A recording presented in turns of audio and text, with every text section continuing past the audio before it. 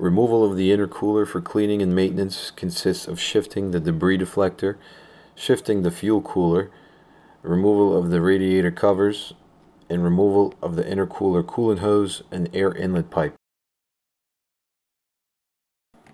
We will begin by removing the top two screws holding the brackets of the debris deflector to the suction pipe yoke.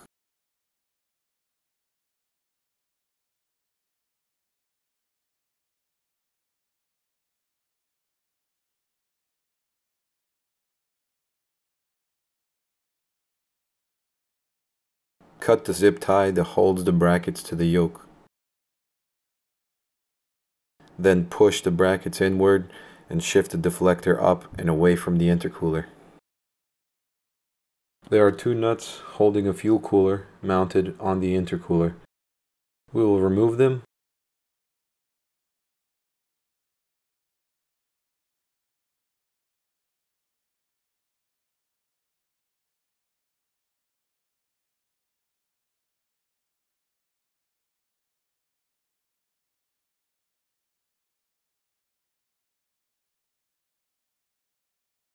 And stow the fuel cooler away from the intercooler.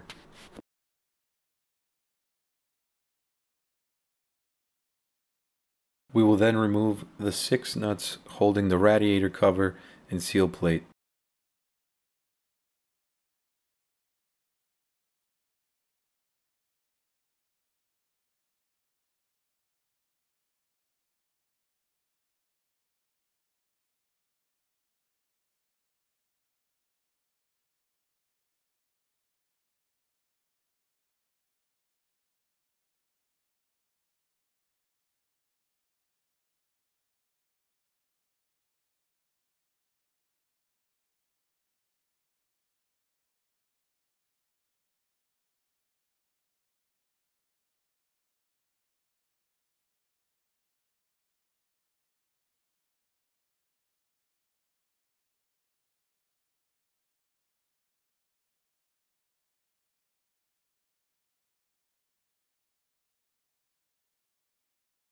After removing the nuts, you can lift and remove the seal plate away from the radiator. We will also remove the 2 nuts holding the exhaust cover plate to the radiator.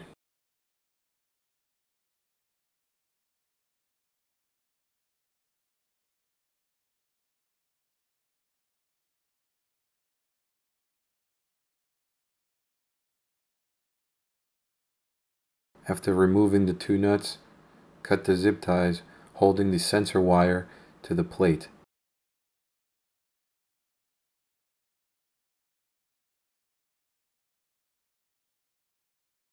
Now you can lift and remove the plate.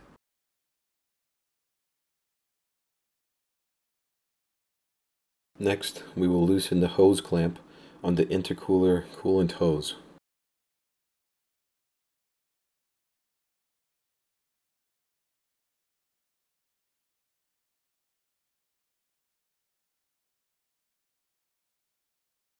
With the clamp loose, you can pull the hose off the intercooler.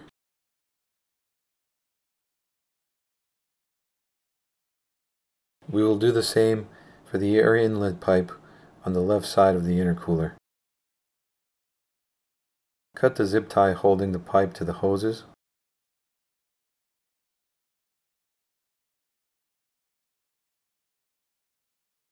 Loosen the pipe clamp.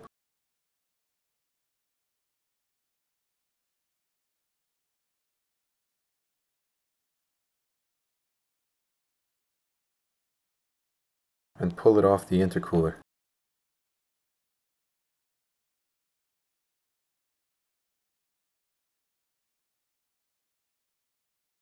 Pull the coolant overflow tube off the radiator and stow it out of the way.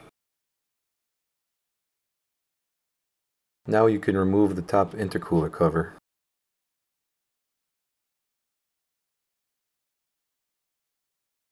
And you can also remove the top radiator cover. With the covers off, carefully lift the intercooler straight up and out of the engine bay.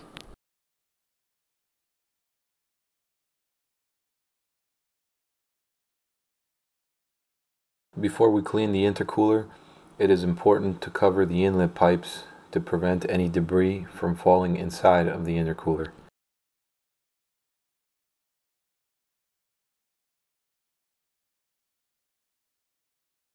To properly clean the intercooler, use degreaser to spray all the fin channels from the inlet side.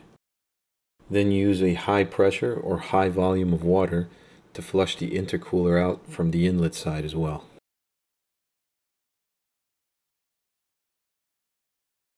Before we put the intercooler back, we will cover the coolant hose and air inlet pipe and blow out the radiator from the engine side.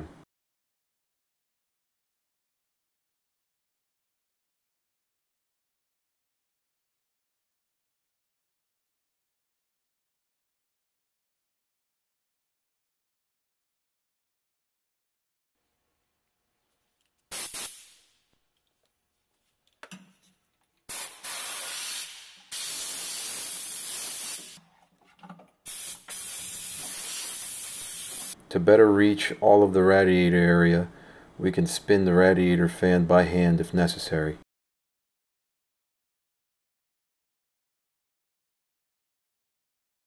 Once we finish with the radiator, it is important to ensure the pocket where the intercooler and radiator sit in is clean and clear of all loose debris.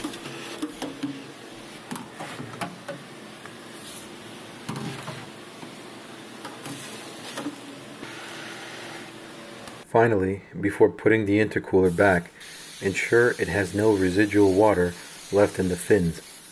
Here we use compressed air to blow dry all of the fins in the intercooler.